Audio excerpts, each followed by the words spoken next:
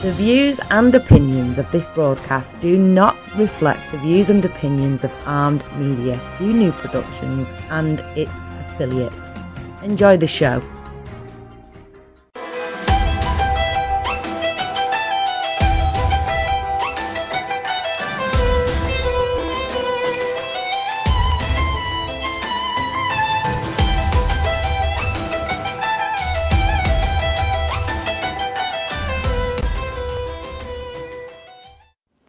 Good evening and welcome to Let's Talk Careers with Sara on Armed Global Radio.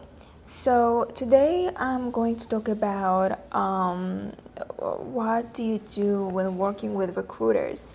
So if you do find that you are working directly with a recruiter and not the hiring manager, then you have to watch out for these several red flags.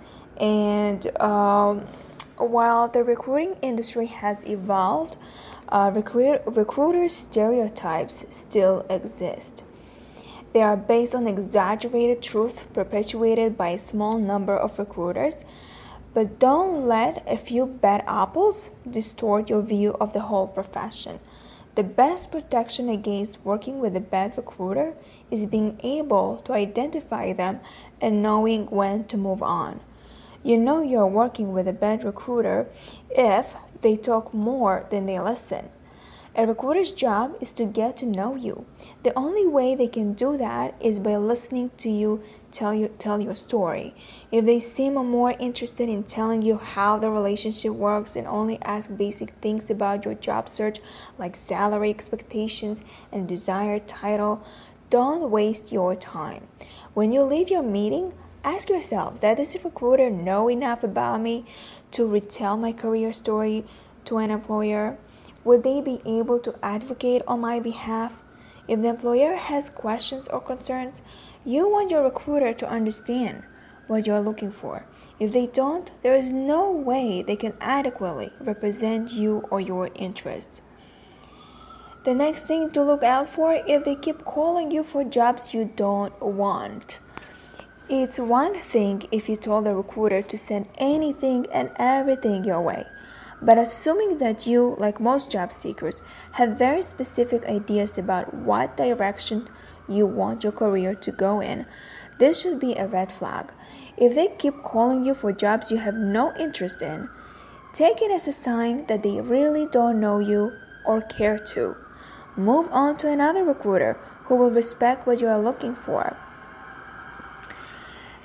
For me, I'm a recruiter and a career coach and a resume writer. For me to do as a recruiter, I'm just basically helping others to get to know them, to know exactly what they are looking for.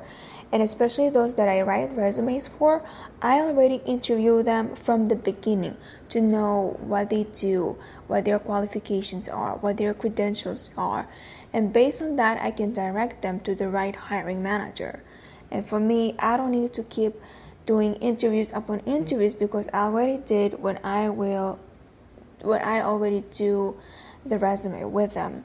So basically, a recruiter needs to know exactly what kind of job you're looking for and what you want. Basically, they need to find your dream job. And if that recruiter that you are with is not that typically good one, then you should know that you should be looking for someone else. And if you do want to find out more details about how to find recruiters, then you can just message me on Facebook, Let's Talk Careers with Sara, and I will help you. The next red flag is you know that if you get submitted to jobs without your consent, then are bullied into going to the interview, that's already not a good sign. Sometimes for competitive reasons and personal gain, recruiters will submit profiles to open roles without consent from the job seeker. Should the client be interested, candidates feel pressure to interview for the job, regardless if they want it or not. It's important to distinguish a recruiter who knows you from one who is selfish.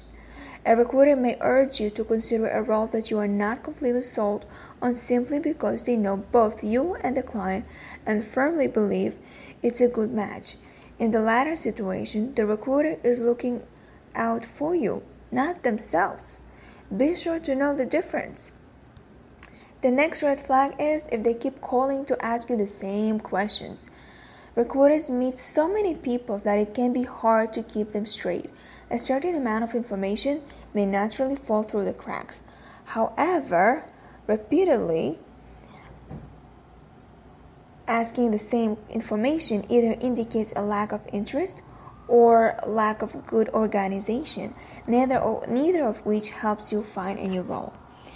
The next red flag is they are not responsive. Recruiters are extremely busy juggling new candidate interviews, prepping candidates for job interviews, meeting with clients, and handling all the administrative tasks that go along with it. That leaves little time for continued chit-chat on the phone.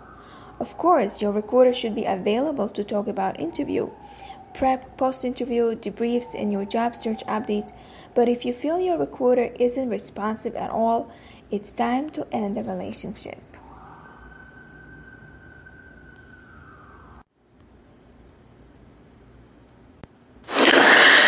You are tuning in on Armed Radio and Let's Talk Careers with Sara every Wednesday at 10 p.m. Eastern Time. I talk about careers and job hunting. If you would like to ask a question or would like to hear about previous shows that you have missed, you can find me on Facebook at Let's Talk Careers with Sara. You can learn about jobs, tips, and advice on my page. If you have a career-related question, you can just message me on Facebook. Now, I'm going to move on and talk about more about recruiters. And there are some reasons for recruiters why you didn't get the job. So the job hunting process can be a roller coaster of highs and lows. And every rejection along the way can make you feel more and more insecure. But while there are situations where you didn't get the job because of something you did or didn't do or say, there are also times when it's more about another candidate. So here's why you didn't get the position according to recruiters and experts. So number one is you didn't do your homework. You have the power to learn as much as possible about your potential employer before the interview day comes. And if you don't, you are at huge disadvantage. Other recruiters believe that you shouldn't essentially give up an opportunity with an employer because you failed to do your research properly. You don't want the reason you didn't get the job to be because of something easily avoidable. Today, there is no excuse for not being prepared for an interview. Start by reviewing the company website and really dig into the content. Companies often provide profiles of their key executives, which you should read carefully. Look for the company's press releases too, where you may find information that doesn't show up anywhere else. Another reason is you use too much jargon. Jargon can make you feel like you are trying way too hard at work. And enough ridiculous words could potentially send eyes rolling. There is a Glass article featured advice from a CEO of Verbo, and he comments on why you shouldn't use too many words like this, saying don't try to look smarter than you really are. And so another reason is another applicant stole your thunder. Sometimes it's not about you. It's about how another candidate has won over the employer. One of the recruiters said that the company is in love with another candidate, and there are situations that might play out. So many times candidates are left in limbo because the hiring team is heavily courting another candidate, and the company isn't telling you where you stand in the application process one way or another, because should this dream candidate back out, they'll be able to fall back on you. The next reason is you're better suited for another employer. There is a large discrepancy between what you want and how the employer operates. loosely structured culture and more, but the company has long been established as a traditional corporate work environment with a structured hierarchy and a typical 8 to 5 workday. Clearly, the right fit is not for you because it's nothing personal, we just don't get along. So instead of getting too hung up on the differences in the work culture you seek and the one the employer has, move on and look for positions at places that match your vision more. The next reason is you just didn't mesh with the hiring manager. Sometimes you don't get a job even though you technically fit the bill. And there is an article in the news that says why you weren't the right fit for the manager. The unfortunate truth about getting rejected is that even when you match every single bullet point on the job description, there are things the hiring manager is looking for that are difficult to describe in words. And the next reason is you weren't on time. This is an obvious one. Whatever you do, don't be late. This is strike one in terms of things that work against you before the interview has even started. And being late is disrespectful and will gain you no points in terms of getting the job. This is an instant red flag to any hiring manager that you are not the most dependable candidate in the pool. Another and the last reason that I'm going to say is your materials contain errors. Again, this is also a no-brainer. How is an employer supposed to trust you with high-stakes projects and assignments if it's clear that you struggle with spelling? So, HuffPost article mentions the same thing, like spelling mistakes and other issues on your cover letter and resume makes you look sloppy, among other points. So, you have to have a clear and concise and result-focused. Nothing has to be more than that. And many of these mistakes can be avoided, so steer clear of them so you are in a better position to land the job you want. One of the staples of a job search is the cover letter. And these days, hiring managers receive about 7 billion resumes a day, and they spend less than a millisecond glancing over each one as they decide who makes it past the prelims and into the running for the job. That cover letter or cover email will immediately be trashed. As far as we are concerned, however, there is just one good reason not to send a cover letter to a prospective employee, and if the job posting explicitly says not to send one. Every day, the cover letter can still be a powerful tool for job seekers, a way to build rapport with a prospective employer and put your resume in context. The worst thing that can happen if you send a cover letter is that it doesn't get read. Big deal, no harm, no foul. So, are you going to include a cover letter the next time you send a resume? So, let me tell you some tips and advice on how to craft a cover letter that will get you noticed. Number one is make it pretty. Before your cover letter ever gets read, someone's going to glance at it. If your cover letter looks like it's going to be a pain to read, you are already lost the game. Long unbroken blocks of text are a surefire way to turn off a reader, especially when your reader is one of those overworked hiring managers. Your sentences should be short and create separate paragraphs. There should be just 3 to 5 with a space. There's no need to indent. Bulleted lists make for easy breezy, more scannable text. The second thing you can do is make it original. When it comes to cover letters, recycling is not a good practice. Each new job opportunity calls for a new cover letter. Study the job posting, tailor your cover letter to it, using similar terminology and tone, but still be yourself. Most letters can follow a standard 3-paragraph format. Introduce yourself and tell them why you are writing. Match your qualifications to the job. Use specific examples and maybe one of those bulleted lists, and restate how you're a perfect fit for the job. Ask for an interview and let them know how you will follow up. The third thing you can do is make it relevant. Your cover letter shouldn't just be a catalog of your skills and experience. That's what your resume is. A cover letter is your chance to draw a line between your skills and experience and the qualities that the employer is looking for in a candidate. Remember to keep it brief. If your cover letter is effective, you'll have a chance to elaborate on your qualifications during an interview. The fourth thing is make it complete.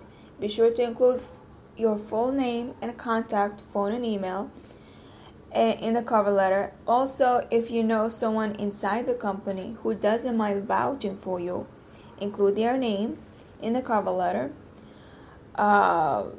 Also, end your cover letter by reiterating your qualifications, letting the company know how and when you will follow up, and that you are requesting an interview. And the last thing is make it perfect. Warning, bad grammar, typos, and misspellings will kill your cover letter. So don't just bang out your cover letter and send it off. Finish the first draft and then set it aside for a few minutes. When you give it another read, be on the lookout for mistakes and opportunities to strip out excessive words and to strengthen the points you make. Try reading it out loud. Go ahead, use a spell check. Be sure to double check your spelling. Spell check doesn't catch everything. Finally, ask at least one other person to read a letter before you send out. So, cover letter is very crucial, and sometimes people tell me, some candidates that I write resumes for them, that they tell me, I want to include this on the resume, I want to include that on the resume, and I say, no, if you don't have space to put it on the resume, the rest can be mentioned in the cover letter. And if you feel like the cover letter is not going to make something authentic, then mention it at the interview. Nothing should be missed out. There are ways to mention them in writing, in verbalizing it, or showing it in a portfolio. It doesn't matter. There are ways to communicate it. So cover letter is very essential. And if your job tells you to send cover letter and resume, please don't make that mistake and you're just sending a resume. A resume with no cover letter, no matter how much you spend on writing that resume and it's very looking impressive, you're not going to get a call. This resume is going to be in the junk folder. It's going to be in the trash. It's not going to be printed. It's going to be deleted. So you have to send with a cover letter. And I don't know how people miss out, or it shows you don't follow instructions, and it shows you don't actually understand what a cover letter is. And if you are sending just a resume, it shows you are lacking in communication skills, instruction skills, and also you are not following directions, and you are poor in writing. That's what it seems like. So don't let them judge you by that. Send a cover letter. If you have a problem and you don't know how to write a cover letter, then this recording will be, this show is going to be recorded and it's going to be posted on my page, Let's Talk Careers with Sara. And also you can message me on Let's Talk Careers with Sara and I can help you. Or you can go to my group, Let's Talk Careers Inner Circle, and you can ask the group members and they can help you out as well. Another thing I want to tell you, the only time you don't need to send a cover letter is when you are on LinkedIn. If you are applying jobs for LinkedIn and they don't require, the majority of them says easy send or easy something. So with that profile, with the profile that you have on LinkedIn, that's when you don't send a cover letter because they don't ask for it. All they ask is your profile of your LinkedIn. And if your LinkedIn is different than your resume, then it's not right. Because when you show up at the interview, they will ask for a hard copy of your resume. So you need to have it aligned together and not any different.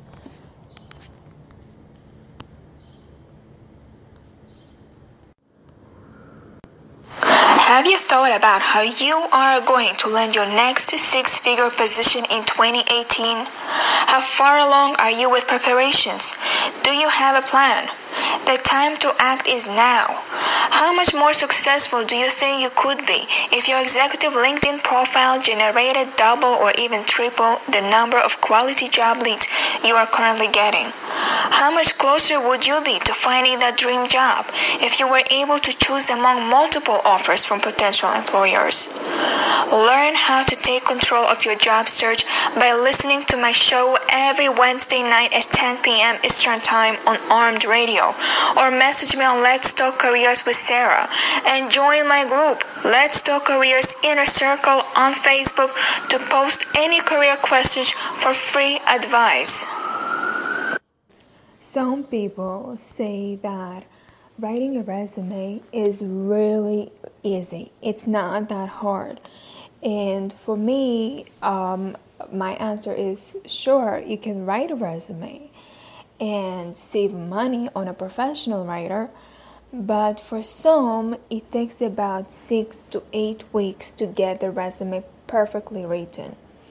And for me, it's just a waste of time. Why would you waste 6 to 8 weeks? Imagine how many days is that? It's more than 30 days. It's about like 40 to 50 days wasted on just writing a resume.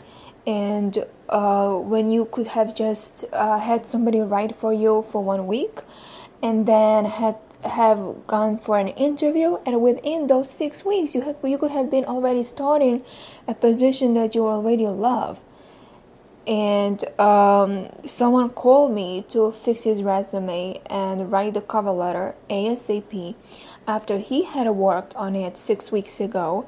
And I'm like, seriously? You want it ASAP? You just waited 6 weeks of your time writing your own resume of 2 pages. And people claim they want the job badly, yet they waste time and don't feel like investing in themselves. I feel so bad for them. And their resume could have been done 6 weeks ago, and that person could have been employed already in his dream job. So I really want to advise you, don't waste time. It's so precious. And there are so many things we can do with the time. Just delegate to someone who is strong in your weakness. And really, seriously, a resume, yes, it seems easy.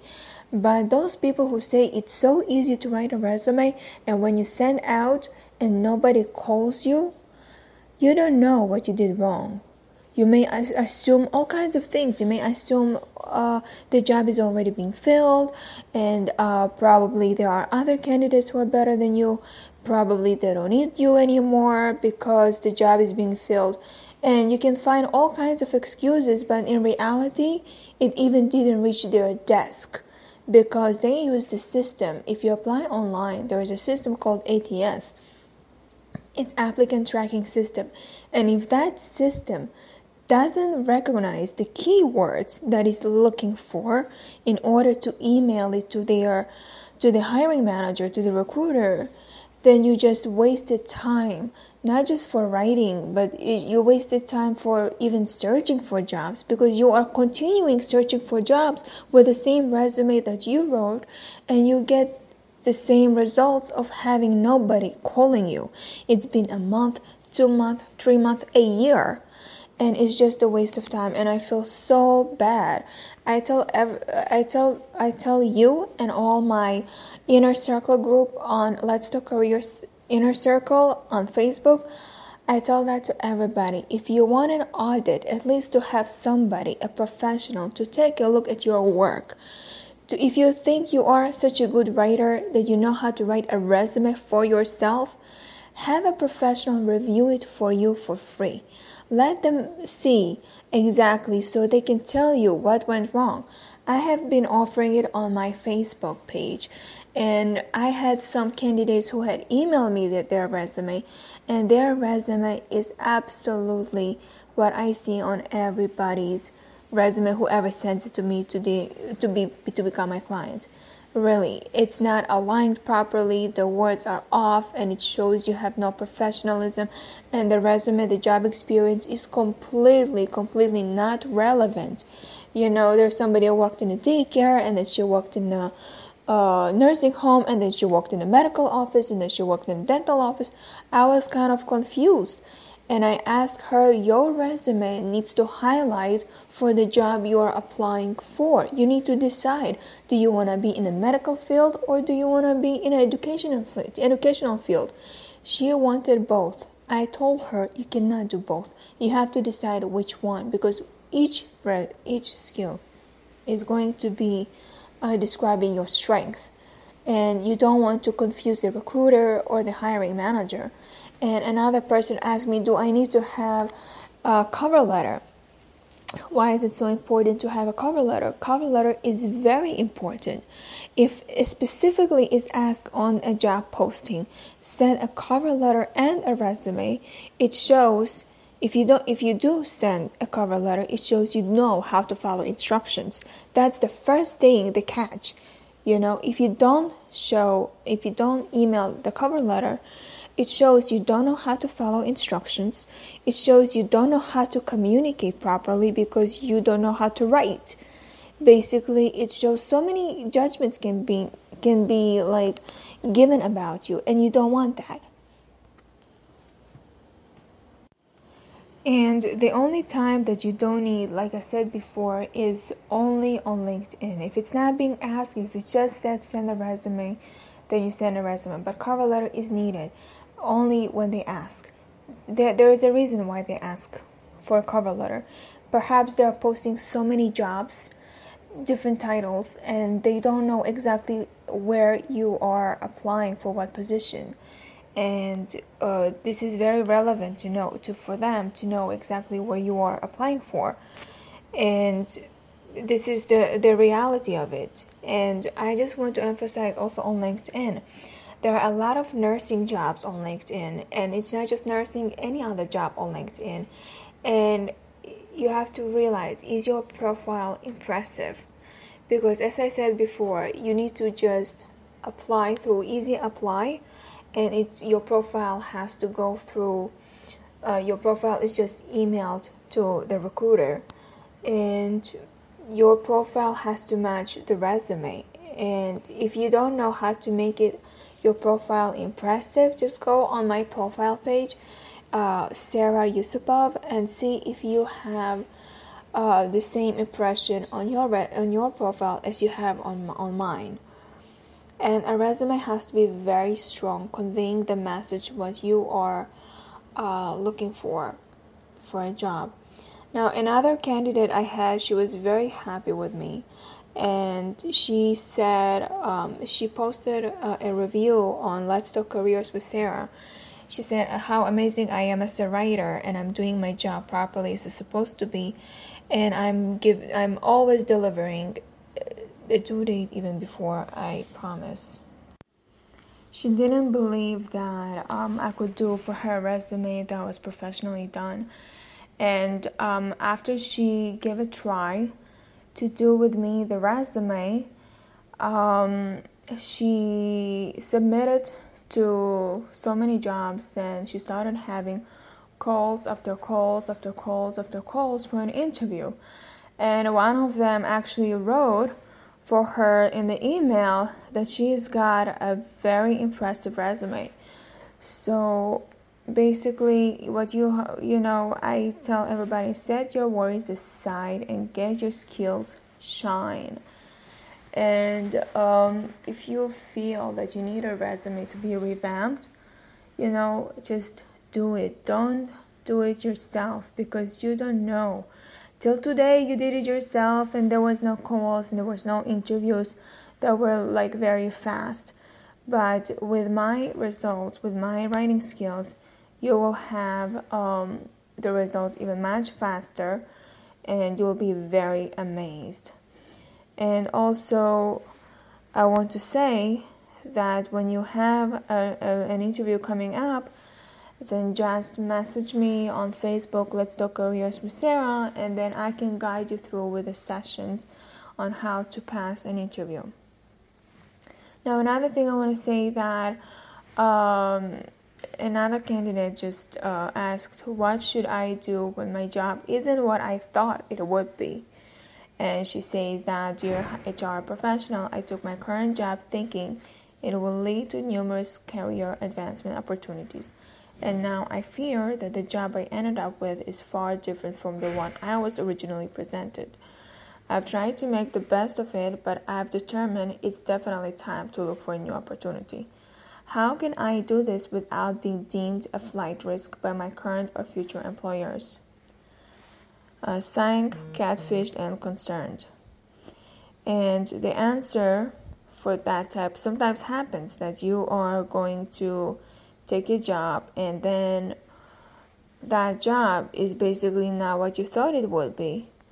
So my answer would be that sorry to hear about your experience. It's always disheartening when the opportunity you were expecting isn't the one you end up with, especially when you were told otherwise. Luckily, this has happened to quite a few people before you. So I have a quick 2-step process to help you out. Number 1 is exhaust your option at your current company. You have said that you took your current role with the understanding that it will lead to career advancement opportunities. This can come in many forms: promotions, learning opportunities, connections, internal transfers, etc. Now think about what excited you about this opportunity in the first place, and then have an honest conversation with your manager about what you are looking for. There may be opportunities for you at your current company that you don't know about. The only way to be sure is to ask. If there is really nothing there for you, if you have done that and you are sure that your company can't offer you anything that you are interested in, it's probably time to start updating your resume and seeing what else is out there. So there are some articles that you can find online that can help you start conducting that search without getting in the way of your current job. For example, how to job hunt when you can't leave your job yet. That's one article. Another article, all your tricky questions about job hunting on the job answered. Another article is how to get out of work for a job interview without weaving a web of lies. Now, the second thing that you can do is prepare your story. Truthfully, hiring managers will probably throw you a side eye when they see your dates, so it's important to tell your story the way you want them to see it in both your application materials, especially your cover letter, and when you are networking. And I know networking is the worst, but in a situation like this, it's the best way to get your foot in the door. And if you're worried about answering that dreaded "why are you leaving your current job?" question during interviews, remember to be honest without skewing to a negative. This article that I gave you, the 3 articles, have some good responses you can use to talk about your reasoning in an authentic way without throwing your employer under the bus. If career advancement is what you want in your next role, the best way to make sure you get is to ask about. So while you're interviewing it, I'm sorry. The best way to make sure you get it is to ask about it while you are interviewing. And I know your current gig told you they had these opportunities for you too, but you can do some research to find out if other companies are telling the truth or not. Look at the employer's social feeds, articles, and news profile. Shameless plug, I know, to see what authentically coming through about why it's a great place to work. Follow up with people you have interviewed with and ask them about their own career advancement at the company. It's one thing for a potential employer to tell you about growth opportunities. It's another thing to hear from other employers who have gone through it. It's a shame that we have to go through a lot of things that people say and they don't follow. It's really not right, but we live in a world that we can't really help it. And this is just so many times I've just looked at it and I can't really help much. But you can just look out for yourself and do some research about the company, about the people, about the employers who review on Glassdoor, for example. Or there are other postings that people do for their company, and they are posting what they feel about the company in itself. Now, if you want to do promotion, to get promoted, and I know promotion is so darn hard, you may think, but in truth it is not. And there are so many ways to get yourself promoted, and one way is you promote yourself. All you need is the right mindset of the position title that you want, and taking responsibility to every problem that may have happened because of your team, and skills that the position requires, such as leadership skills or management. And most importantly, the knowledge of the position and knowledge of problem solving and common sense. And last thing is the credentials necessary for that position. Now, sorry to say, but if you want to be an employee, you need a degree. And if you do have all this and still stuck, then message me on Facebook. Let's talk careers with Sara, and I will guide you through. And you can also join my group, Let's Talk Careers Inner Circle, so that you can connect with other members who have the same problem and post questions in there and get the responses from the members as well.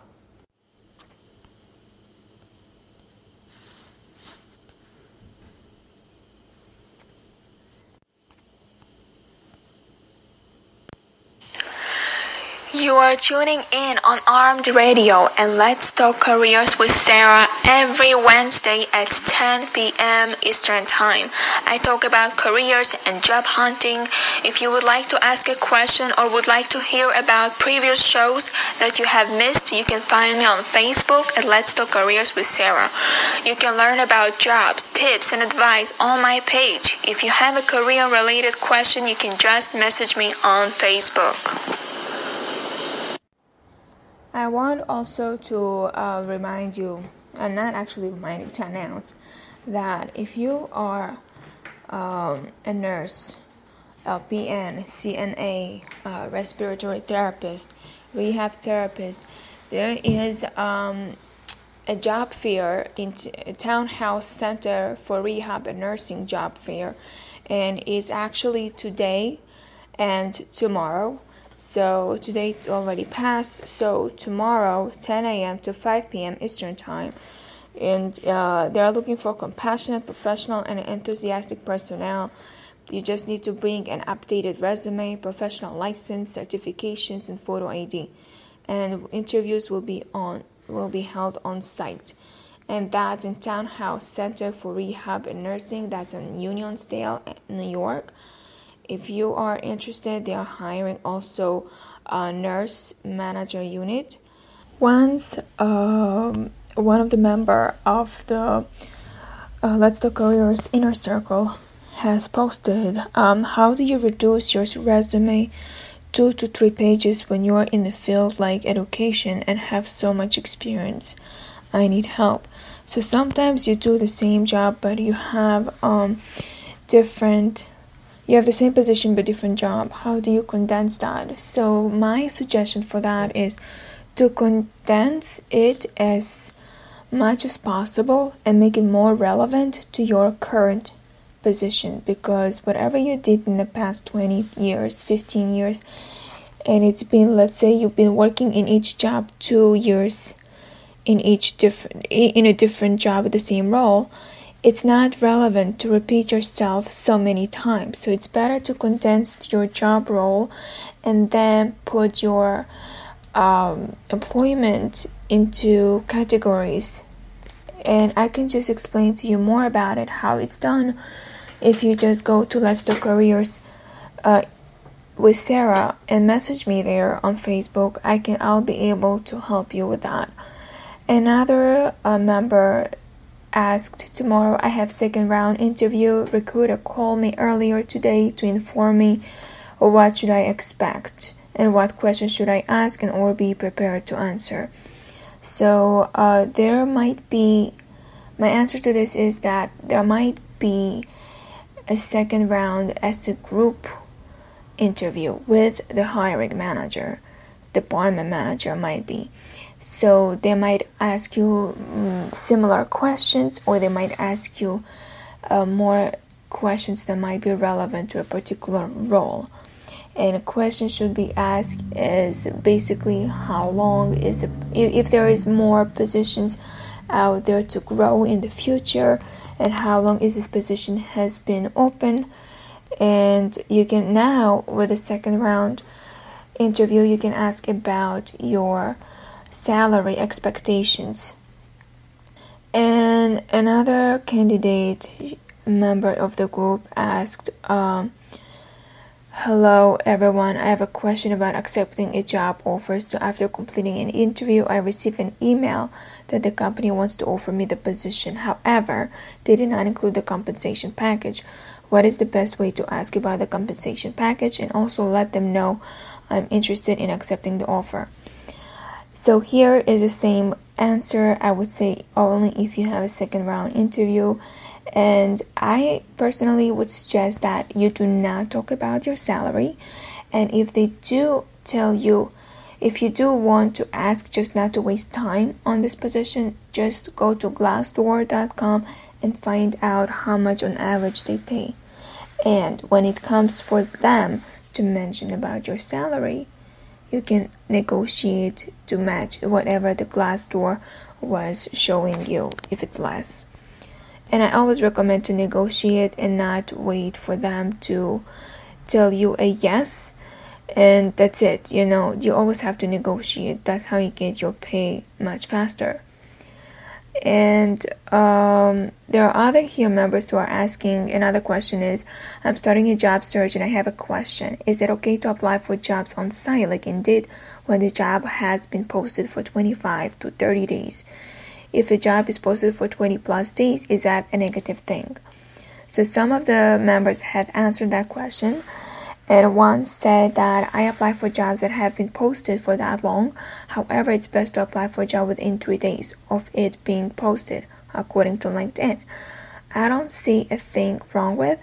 The employer could have posted it before and had to repost it, but Indeed doesn't reset the days from when it was first posted. Apply for the jobs on LinkedIn too. Happy searching. Also, I usually check the employer's website to see if the job is still posted in there as well. Sometimes jobs in Indeed may still be posted as available when it may not be. I've been told by a recruiter directly that as long as the job is still posted on the company site, no matter how old the job is, they're still recruiting for it. Have you thought about how you are going to land your next six-figure position in 2018? How far along are you with preparations? Do you have a plan? The time to act is now. How much more successful do you think you could be if your executive LinkedIn profile generated double or even triple the number of quality job leads you are currently getting? How much closer would you be to finding that dream job if you were able to choose among multiple offers from potential employers? Learn how to take control of your job search by listening to my show every Wednesday night at 10 p.m. Eastern Time on Armed Radio, or message me on Let's Talk Careers with Sarah, and join my group, Let's Talk Careers Inner Circle, on Facebook to post any career questions for free advice. Now I am going to shift my topic to coworkers. Offices are plagued with annoyingly noisy coworkers who chew gum too loudly, use their outdoor voice for indoor conversations, and keep you distracted from getting your actual work done. It's an epidemic that strikes the relationship, and all of us So one study found that the lack of sound privacy was the biggest frustration for employees in open cubicles. Even though these noises drive us crazy, we may choose to suffer in silence because we know it can be socially inappropriate to start an office war over the gum chewing. But there is another way. So there is a person who has given an advice, and she says a couple of tips that it will be great. Her name is Allison Green. She asks to make a request light and casual. So before you bring this up with a lip-smacking gum chewing offender, take some perspective on your request. Recognize that this may be a tricky conversation, but it should not be an aggressive or mean one. You are asking someone to change their behavior for you. Respect what you are asking of them, and do not make a big deal of the behavior itself. This is a request, not a battle. When Green role plays an employee asking her co-workers to lower their voice, she keeps her voice breezy. She even adds in a laugh to make her tone slightly self-deprecating when she says, "I know this is weird. The sound of gum being chewed is like nails on blackboard to me. Is there any chance I can ask you to try to chew it more quietly?"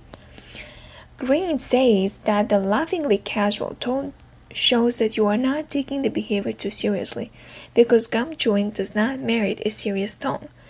It signals that you haven't lost perspective. You realize that you might not be nitpicking. You could even make it all about yourself, sort of about your own neuroses.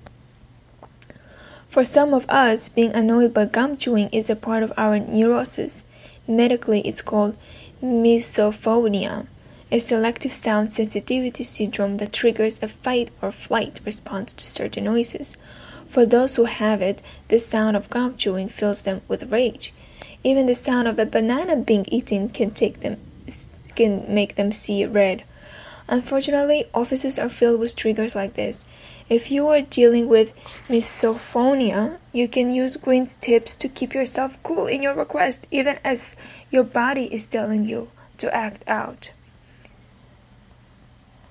So don't be shy to ask anything about this kind of request to keep the noise down.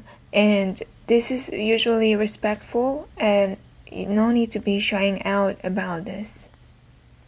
Now I'm going to talk about the attire at work. We all know that it's entirely possible to mess up in the personal style department at work.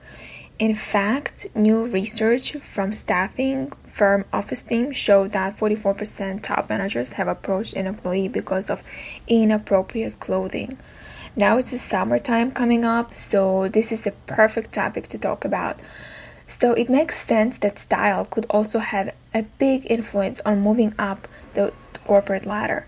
A staggering 80% of managers and 86% of employees said they think that what you wear to work can impact your chances of scoring a promotion. Independent research firms surveyed two groups, more than 1,000 American adult office employees in addition to 300 senior managers and 300 HR managers at U.S. companies with 20 or more employees. Here are some of the points that stood out. While workers spend an average of 11 minutes daily picking out clothes to the office, some people need to make better choices.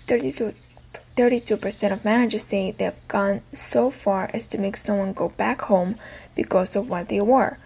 Those ages 18 till 34 spend more time choosing work clothes than any other group at 13 minutes daily on average, while those 55 and older spend the least amount of time at 7 minutes daily on average.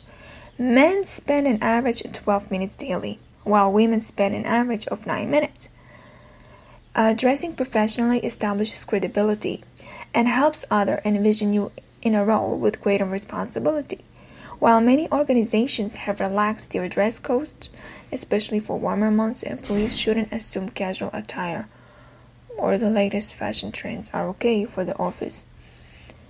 It's always a good idea to follow company policies and observe what colleagues in more senior positions typically wear. Even though different groups spend varying amounts of time choosing clothes for work, it's wise to draw the line somewhere. The research shows that flip-flops, tank tops, and shorts have fallen out of favor over the course of the last 5 years, among others, according to HR managers. But on the other hand, they say that tennis shoes, jeans, and leggings are among the clothing items that are more acceptable in office setting today versus back then. So while 67% of workers say they have supply of clothes that are only for work, making the right choices could mean this difference between getting promotion and failing too. If you really want to get promoted, you need to know what your role is and how you have to look. Like they say, dress up for success. So if you know that it is inappropriate, if you don't feel like you want to get promoted, still respect the dress code for your position. Now, for the next 10 minutes, I'll be talking about how you can level yourself up. Do you want to become a multimillionaire? So you have to do these 15 things immediately. This is article from theladders.com. And Jim Rohn said, the greatest reward in becoming a millionaire is not the amount of money that you earn. It's the kind of person that you have to become a millionaire. Most people want everything to be magically to work for them. And they wish their circumstances would magically change for them. They don't have the desire to become better themselves so they can proactively improve their own circumstances.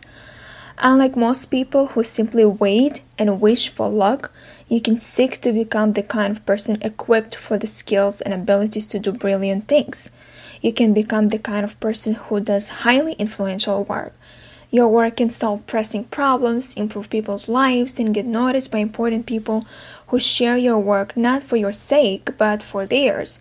Sharing your work makes them look good because of how great it is. The quality of who you are as a person and the work you do is completely within your control, but you can't wish for it to happen. You must become the kind of person who naturally attracts the success you seek. So there are certain things that you need to do in order for you to attract the success that you seek. And I will start with investing at least 10% of your income in yourself. If you don't pay for something, you rarely pay attention. Most people want stuff that's free. But if you get something for free, you rarely prize that thing. You rarely take it seriously. How much do you invest in yourself? How committed are you to yourself? If you aren't investing in yourself, then you don't have any skin in the game of your own life. So, if you aren't invested in your position, you probably won't do high quality work. And if you are not invested in your relationships, you're probably more focused on what you can get than what you can give. When it comes to self-improvement, investing 10% of your income on yourself will yield 100 times or more return on that investment.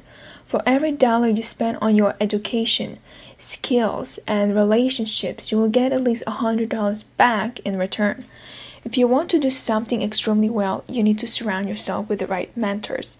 Anything that you will ever do well will be the result of high-quality mentoring. If you suck at something, it's because you haven't received quality mentoring in that thing. The best mentorships are the ones where you pay your mentor. Often the more you pay, the better, because you will take the relationship far more seriously. You won't solely be taking in that relationship. You won't purely be a consumer. Instead, you'll be invested, and as such, you will listen more carefully. You will care more. You'll be more thoughtful and engaged. There will be higher consequences for not succeeding. I invest $3,000 to get help writing my first book proposal from a highly successful writer. That $3,000 got me maybe 4 to 5 hours of his time. But in those 4 to 5 hours, he taught me what I needed to know to create an amazing book proposal. He provided me resources that dramatically enhanced and sped up my process. With his help, I was able to get a literary agent and eventually a multi-six-figure book contract. Had I been overly concerned about the $3,000, I'm confident that to this day I'd still not have written a book proposal. At the very most, I'd have written a terrible one. I would not have been as motivated or invested, so I would have been far more likely to procrastinate needed action. If you don't have much time, surely you can afford to buy a book. How much money and time do you spend on entertainment, clothes, or food? It's a matter of priority. It's only when you invest in something that you have the motivation to make it happen. Beyond mentorship, you should invest in education programs such as online courses, books, quality products such as food and sleep. Your level of success can generally be directly measured by your level of investment. If you're not getting the results you want, it's because you haven't invested enough to get those results. Your number one investment must be yourself. Who you are determines the quality of marriage you'll have, the quality of parent you become, the quality of work you produce, the level of happiness you have. Here's what you will find when you financially invest yourself in something. You become very committed to that thing. Economists call this sunk cost bias, but you can leverage this to your benefit. If you want to escalate your personal commitment to something, invest heavily in that thing. Eventually, it will become a point of no return. You'll become so fiercely committed that withdrawing will seem ridiculous. Hence, you will need to truly know what you want and why. If you don't know these things, then overcommitting could be a huge and irrational problem. However, if you are certain about who you want to be, what you want, and why, then you need to invest in yourself. Number 2, invest at least 80% of your off time into learning. Most people are consumers rather than creators. They are at work to get their paycheck, not to make a difference. When left to their own devices, most people consume their time as well. It's only by investing your time that you get a return on that time. Nearly every second spent on social media is consumed time. You can't have that time back. Rather than making your future better, it actually made your future worse. Just like eating bad food, every consumed moment leaves you worse off. Every invested moment leaves you better off. Entertainment is all well and good, but only when that entertainment is an investment in your relationships or yourself. You will know if it was an investment if that entertainment continues to yield returns over and over in your future. That may include positive memories, transformational learning, or deepened relationships. Even still, life isn't purely about being entertained. Education and learning is also key, and although both are essential, education will provide far greater returns in your future. The world's most successful people are intense learners. They are hard readers. They know that what they know determines how well they see the world. They know that what they know determines the quality of relationships they can have and the quality of work they can have. If you are constantly consuming junk media, how can you possibly expect to create high-value work? Your input directly translates to your output. Garbage in, garbage out. And I want to stop here, and because I'm running out of time, I will continue this topic next Wednesday, Eastern Time, 10 p.m. You are tuning in on Armed Radio and Let's Talk Careers with Sara every Wednesday at 10 p.m. Eastern Time. I talk about careers and job hunting. If you would like to ask a question or would like to hear about previous shows that you have missed, you can find me on Facebook at Let's Talk Careers with Sara. You can learn about jobs, tips, and advice on my page. If you have a career-related question, you can just message me on Facebook.